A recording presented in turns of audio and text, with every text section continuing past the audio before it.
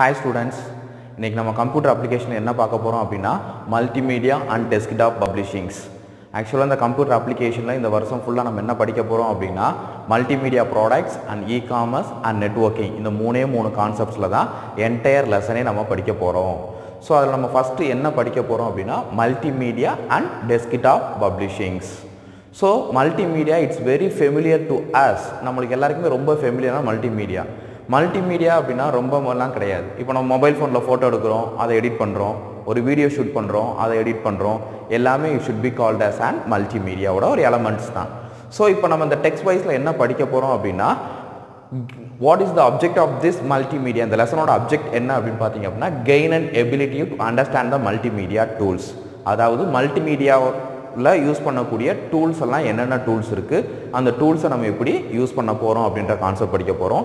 And then ஒரு object எப்படியே create பண்றது, and then how to we can create the graphics, ஒரு கிராஃபிக்ஸை எப்படி கிரியேட் பண்றது அப்படின்றத பத்தி தான் இந்த என்டையர் லெசன் ஃபுல்லா நம்ம படிக்க போறோம். First of all what is an multimedia? Introduction என்ன? மல்டிமீடியாக்கு introduction computer based presentation technique. மல்டிமீடியாக்கு introduction என்ன அப்படின்னா it's a computer based presentation technique. இப்போ நம்ம சொல்லக்கூடிய ஒரு விஷயத்தை கம்ப்யூட்டர் மூலமாக ஒரு ப்ரெசன்டேஷன் பண்ணோம் அப்படின்னா that is called as multimedia அப்படின்னு சொல்கிறோம். ஏன் அப்படின்னா கம்ப்யூட்டர் மூலமாக நம்ம ப்ரெசென்ட் பண்ணும்போது பார்த்தீங்க அப்படின்னா we are using various formats. Text use பண்ணியிருப்போம், கிராஃபிக்ஸ் யூஸ் பண்ணியிருப்போம் நம்மளுக்கு தெரியாமையே. ஸோ அதனால் இது என்ன சொல்கிறாங்க அப்படின்னா மல்டிமீடியா அப்படின்னு சொல்கிறாங்க. ஸோ மல்டிமீடியாவுக்கு ஒரு சின்ன டெஃபினிஷன் என்ன அப்படின்னு பார்த்தீங்கன்னா multi means already we know many, media means forms. So many forms. So நம்ம கொடுக்கக்கூடிய கண்டென்ட்டை டிஃப்ரெண்ட் ஃபார்மேட்ஸில் கொடுக்கக்கூடியது தான் மல்டிமீடியா அப்படின்னு சொல்கிறோம். ஸோ இந்த மல்டிமீடியாவை நம்ம ப்ரெசென்ட் பண்ணுறதுக்கு பார்த்தீங்க அப்படின்னா இட்ஸ் கோஆர்டினேட் வேரியஸ் டூல்ஸ். நிறைய டூல்ஸை யூஸ் பண்ணி தான் நம்ம என்ன பண்ண போகிறோம், ஸோ இது எல்லாத்தையும் ப்ரெசென்ட் பண்ண போகிறோம். ஸோ என்னென்ன டூல்ஸ் அப்படின்றத என்னென்ன காம்போனன்ட்ஸ் அப்படின்றத பார்த்தோம் அப்படின்னா so the components are to be classified into two types. ரெண்டு டைப்பை நம்ம என்ன பண்ணியிருக்கோம், கிளாஸிஃபை பண்ணியிருக்கோம். ஒன்று வந்து static element, another one is the dynamic element. So static element அப்படின்றது என்னன்னு பார்த்தீங்க அப்படின்னா நம்மளுக்கு அந்த என்ன ஃபார்மேட்டில் நம்ம கொடுத்துருக்கோமோ அதே ஃபார்மேட்டில் தான் இருக்கும். And then dynamic elements tools பார்த்தீங்க அப்படின்னா சிச்சுவேஷனுக்கு ஏற்ற மாதிரி நம்ம என்ன பண்ணிக்கலாம், சேஞ்சஸ் பண்ணிக்கிட்டே போயிடலாம். ஸோ இதில் மொத்தம் பார்த்தீங்க அப்படின்னா 5 டூல்ஸ். இந்த 5 டூலை தான் ரெண்டாக கிளாஸிஃபை பண்ணியிருக்காங்க, ஸ்டாட்டிக் அண்ட் டைனமிக். ஸ்டாட்டிக்கில் பார்த்தீங்க அப்படின்னா டெக்ஸ்ட்டும் கிராஃபிக்ஸும், அண்ட் தென் டைனமிக்கில் பார்த்தீங்கன்னா வீடியோ, அனிமேஷன் அண்ட் ஆடியோ. இந்த 5 டூல் தான் it's very important, it's play the vital role of multimedia. இந்த 5 வச்சு தான் நம்மளோட மல்டிமீடியா ரன் ஆகிக்கிட்டே இருக்குது. And then we are having the different formats based on the tools. ஒவ்வொரு டூலுமே பார்த்தீங்க அப்படின்னா சிச்சுவேஷனுக்கு ஏற்ற மாதிரி இதை என்ன பண்ணிக்கலாம், கிளாஸிஃபை பண்ணிக்கிட்டே போகலாம். ஃபர்ஸ்ட் நம்ம பார்க்கக்கூடிய டூல் என்னன்னு பார்த்தீங்க அப்படின்னா text. It's a very important tool. Text இல்லாமல் நம்ம என்ன பண்ண முடியாது, ஒரு கிராஃபிக்ஸ், ஒரு அனிமேஷன் எதுவுமே பண்ண முடியாது. ஃபார் எக்ஸாம்பிள் இப்போ ஒரு பர்த்டே விஷஸ் சொல்ல போகிறோம், ஃப்ரெண்டுக்கு ஒரு பர்த்டே விஷ் பண்ண போகிறோம் அப்படின்னா just we take a image, ஒரு படத்தை ஒரு ஃபோட்டோ எடுத்து அந்த ஃபோட்டோ கீழே என்ன பண்ணுறோம், we are typing happy birthday அப்படின்னு சொல்லிட்டு ஒரு டெக்ஸ்ட்டை டைப் பண்ணுறோம் இல்லையா. ஸோ அந்த டெக்ஸ்ட் டூலை தான் இங்கே என்ன சொல்கிறோம், டெக்ஸ்ட் அப்படின்னு சொல்கிறோம். ஸோ அந்த டெக்ஸ்ட் டூல் உங்களுக்கு ஆல்ரெடி நீங்கள் ஃபோனில் யூஸ் பண்ணுறப்பே தெரியும், நிறைய ஃபார்மேட்ஸ் இருக்குது. அந்த டெக்ஸ்ட்டை என்னென்ன பண்ணுறோம், நிறைய கலர் அனிமேஷன் பண்ணுறோம், ஒவ்வொரு எழுத்தாக நம்ம என்ன பண்ணிக்கிட்டே இருக்கோம், மாற்றிக்கிட்டே இருக்கோம் இல்லையா. ஸோ அதில் இருக்கக்கூடிய அந்த ஃபார்மேட்ஸ் தான் static text, another one is hyper text. இது பேசிக்காக கிளாஸிஃபை பண்ணியிருக்காங்க. டெக்ஸ்ட் எப்படி பண்ணியிருக்காங்க, static text, another one is hyper text. இந்த இடத்துல ஸ்டாட்டிக் டெக்ஸ்ட் அப்படின்றது என்னன்னு பார்த்தீங்க அப்படின்னா நார்மலாக இப்போ நம்ம மொபைல் ஃபோனில் யூஸ் பண்ணுறது, ஒரு லெட்டர் டைப் பண்ணுறதுக்கு யூஸ் பண்ணக்கூடிய டெக்ஸ்ட்டு, ஸோ நம்ம நோட் பேட் இதிலெல்லாம் யூஸ் பண்ணோம் இல்லையா, அந்த டெக்ஸ்ட்டில் தான் நம்ம என்ன சொல்கிறோம் அப்படின்னா ஸ்டாட்டிக் டெக்ஸ்ட் அப்படின்னு சொல்கிறோம். ஃபார் எக்ஸாம்பிள் விஷ் பண்ணுறதுக்கு, ஏதோ ஒரு கண்டென்ட்டை டிஸ்பிளே பண்ணுறதுக்கு we are using the static text. another one is the hypertext. இந்த ஹைப்பர் டெக்ஸ்ட் என்னன்னு சொல்லி பார்த்தீங்க அப்படின்னா இன்டர்நெட் மூலமாக ஒரு டிவைசஸ்லேருந்து இன்னொரு டிவைசஸ்க்கு நம்ம என்ன பண்ண போகிறோம், we are transferring the text. அதுக்கு முன்னாடி இப்போ நெட்லாம் யூஸ் பண்ணுறது பார்த்தீங்க அப்படின்னா HTTP அப்படின்ற ஒரு வேர்டு யூஸ் பண்ணுவோம், ஹைப்பர் டெக்ஸ்ட் ட்ரான்ஸ்ஃபர் ப்ரோட்டோகால் அப்படின்னு சொல்லி யூஸ் பண்ணோம் இல்லையா. அதில் நம்ம டெக்ஸ்ட்டை ஒரு டிவைசஸ்லேருந்து இன்னொரு டிவைசஸ்க்கு என்ன பண்ண போகிறோம், ட்ரான்ஸ்ஃபர் பண்ண போகிறோம். அந்த மாதிரி இருக்கக்கூடிய டெக்ஸ்டஸ் தான் ஹைப்பர் டெக்ஸ்ட் அப்படின்னு சொல்லி இருக்கும். ஓகே நெக்ஸ்ட் நம்ம பார்க்கக்கூடிய டூல் வந்து பார்த்தீங்க அப்படின்னா இமேஜ் டூல். ஸோ இந்த இமேஜ் ரெண்டாக கிளாஸிஃபை பண்ணியிருப்பாங்க. ஒன்று வந்து raster images, another one is the vector images. raster images R bitmap images அப்படின்னு சொல்கிறோம். இந்த raster images பார்த்தீங்க அப்படின்னா இப்போ நம்ம நார்மலாக யூஸ் பண்ணிட்டு இருக்கக்கூடிய அந்த இமேஜஸ் தான். It should be a raster images. Otherwise we are drawing some other softwares by using drawing பண்றோம் இல்லையா ஏதாவது சாஃப்ட்வேரை யூஸ் பண்ணி நம்ம டிரா பண்ணக்கூடிய இமேजेस எல்லாமே bitmap images இந்த இடத்துல bitmap அப்படினு சொல்லும்போது பாத்தீங்கன்னா it based on the pixels so இந்த இடத்துல இமேஜ் நம்ம எதை வச்சு சொல்லுவோம் அப்படினா pixels அப்படினு சொல்லுவோம் இந்த pixel அப்படின்றது பாத்தீங்க அப்படினா ஒரு சிங்கிள் அரேக்குள்ள இருக்கக்கூடிய ஒரு நம்பர் ஆஃப் டாட்ஸ் சோ இப்போ ஃபார் எக்ஸாம்பிள் நம்மளோட மொபைல் ஃபோன்ல இமேजेस எல்லாம் ஜூம் பண்ணி கொண்டு போயிட்டே இருந்தீங்க அப்படினா கடைசி it should be displayed on a single dot ஒரு சின்ன டாட்டுக்குள்ள போய் தான் அந்த இமேजेस வந்து நமக்கு கண்டிப்பா க்ளோஸ் ஆகும் சோ அந்த இமேजेस தான் என்ன சொல்றோம் அப்படினா bitmap images சோ எல்லா இமேஜ்மே டாட்டட பேஸ் பண்ணி தான் இருக்கும் நெக்ஸ்ட் ஒன் பாத்தீங்க அப்படினா வெக்டர் இமேजेस இந்த இமேजेस எப்படி டிரா பண்ணிருப்பாங்க அப்படினா using the drawing tools நம்ம டிரா பண்றதுக்கு ஆல்ரெடி இருக்கக்கூடிய லைன்ஸ் ஷேப்ஸ் சர்க்கிள்ஸ் ரெக்டாங்கிள்ஸ் இந்த மாதிரி நிறைய ஷேப்ஸ் எல்லாம் இருக்கு இல்லையா சோ இந்த மாதிரி ஷேப்ஸ் எல்லாத்தையும் யூஸ் பண்ணி டிரா பண்ணக்கூடிய இமேजेस பாத்தீங்க அப்படினா நமக்கு இந்த வெக்டர் இமேजेस அப்படினு சொல்றோம்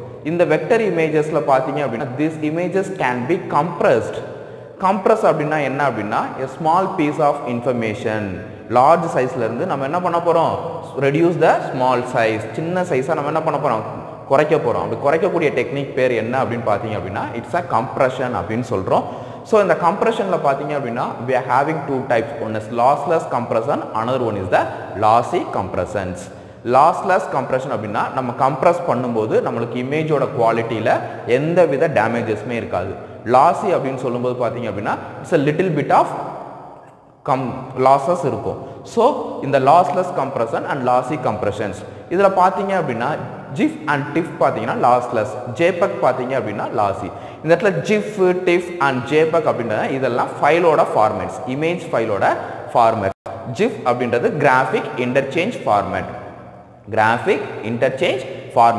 TIFF அப்படின்றது tagged image file format JPEG அப்படினு சொல்லி பாத்தீங்க அப்படினா joint photographic expert group JPEG இது இட்ஸ் a familiar one நம்ம போட்டோல ஷூட் பண்றது கேமரால ஷூட் பண்றது செல்ல ஷூட் பண்ற எல்லா இமேजेसமே பாத்தீங்க அப்படினா JPEG ஃபார்மட்ல தான் இருக்கும் GIFம் பாத்தீங்க அப்படினா நம்ம நிறைய இடத்துல யூஸ் பண்ணுவோம் ஃபார் எக்ஸாம்பிள் உங்களுக்கு வாட்ஸ்அப்ல காலையில ஒரு மெசேஜ் வரும் குட் மார்னிங் குட் நைட் அப்படினு சொல்லிட்டு அந்த பாத்தீங்க அப்படினா அந்த image is to be blink ஒரு ஸ்டேட்ல இருந்து இன்னொரு ஸ்டேட்டுக்கு மாறி வந்துகிட்டே இருக்கும் இல்லையா அந்த மாதிரி இமேजेस தான் நம்ம என்ன சொல்றோம் GIF images அப்படினு சொல்லுவோம் graphic interchange அந்த கிராஃபிக் வந்து என்ன ஆகுது ஒவ்வொரு செகண்டும் சேஞ்ச் ஆகிட்டே இருக்கும் ஒன்னு கண்ணை மூடி திறக்கிற மாதிரி இருக்கும் இல்ல பட்டர்ஃப்ளை ஃப்ளை பண்ற மாதிரி இருக்கும்ல இன்டர்சேஞ்ச் ஆகிட்டே இருக்கும்ல அந்த மாதிரி இமேजेस ஃபார்மட் தான் GIF format graphic interchange format another one is JPEG joint photographic expert group இதுல பாத்தீங்க அப்படினா GIF and TIFF பாத்தீங்க அப்படினா lossless compression இத நீங்க என்னதான் ஃபைலோட சைஸை கம்மி பண்ணாலும் இதோட குவாலிட்டில எந்தவித சேஞ்சஸ்மே இருக்காது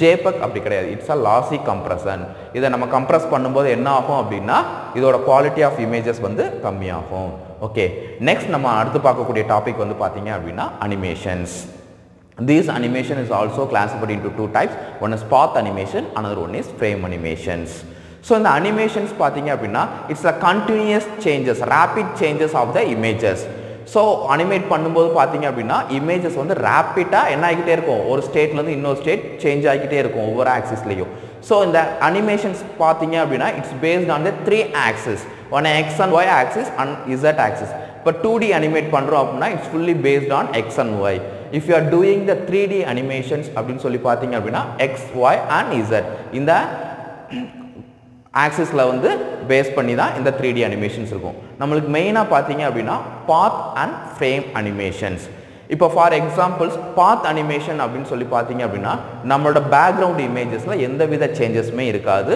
இந்த ஃப்ரண்ட்ல இருக்கக்கூடிய அனிமேட்டட் மெம்பர்ஸோ இல்ல வேற ஏதோ ஃபிளார்ஸோ ஏதோ வைக்கிறோம் இல்லையா அந்த கார்ட்டூன் அந்த personalities மட்டும் சேஞ்ச் ஆகிட்டே ரேபிடா சேஞ்ச் ஆகிட்டே இருந்துச்சு அப்படினா that animation should be called as the path animations இதுக்கு மெயின் எக்ஸாம்பிள் பாத்தீங்க அப்படினா நம்மளோட கார்ட்டூன் நெட்வொர்க் சேனல்ஸ் சின்ன பிள்ளைய பார்க்கக்கூடிய கார்ட்டூன் நெட்வொர்க்ஸ் பாத்தீங்க இந்த டோரா புஜிலாம் பாத்தீங்க அப்படினா பின்னாடி கூடிய அந்த ஃபாரஸ்ட் என்விரான்மென்ட் பேக்ரவுண்ட் வந்து சேஞ்சே ஆகாது அதே மாதிரி தான் இருக்கும் முன்னாடி இருக்கக்கூடிய அந்த கார்ட்டூன் கேரக்டர்ஸ் மட்டும் தான் என்ன ஆகிட்டே இருக்கும் ஒரு பிளேஸ்ல இருந்து இன்னொரு பிளேஸ் மூவ் ஆகிட்டே இருக்கும் பின்னாடி பேக்ரவுண்ட் சேஞ்சே ஆகாத மாதிரியே இருக்கும் பட் இந்த frame animations பாத்தீங்க அப்படினா இந்த பேக்ரவுண்ட்ல என்ன நடக்கும் நம்மளோட அனிமேஷன் சேஞ்சஸ் நடந்துக்கிட்டே இருக்கும் ரேபிடா சேஞ்சஸ் நடக்கும் பேக்ரவுண்டும் சேஞ்ச் ஆகும் as well as முன்னாடி இருக்கக்கூடிய கேரக்டர்ஸும் என்ன ஆகும் அப்படினா சேஞ்ச் ஆகும் அந்த மாதிரி இருக்கக்கூடிய அனிமேஷன்ஸ் பாத்தீங்க அப்படினா it should be an frame animations இந்த அனிமேஷன்ஸ் ரேபிடா இமேजेस சேஞ்ச் ஆகிட்டே இருக்குன்னு சொல்றோம் இல்லையா சோ இதுல மினிமமா பாத்தீங்க அப்படினா we need minimum 16 frames per seconds but ஆக்சுவலாக நம்மளோட விசுவலைஸில் இருக்கிறது பார்த்தீங்க அப்படின்னா 25 frames per second.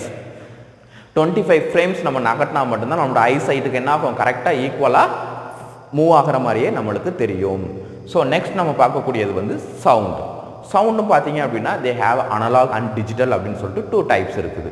அது நம்ம பார்த்தீங்க அப்படின்னா இதில் ஒன்று MIDA அப்படின்னு சொல்லி ஒன்று பார்ப்போம், musical instrument digital interface. MIDA அப்படின்னா musical instrument digital interface. So இந்த இன்டர்ஃபேஸில் பார்த்தீங்க அப்படின்னா this contain only the musical digital notes. Musical notes மட்டும்தான் இருக்கும். இதுக்கு பார்த்தீங்க அப்படின்னா ஒரு மியூசிக் டைரக்டர் எழுதி கொடுக்குற நோட்ஸ் முன்னாடி ஒரு பேப்பர் மட்டும் வச்சு வாசிப்பாங்க இல்லையா, தட் அந்த நோட்ஸ் பார்த்தீங்க அப்படின்னா only it's contain the musical sounds மட்டும்தான் இருக்கும். Only it's for digital. Another one is digital sound.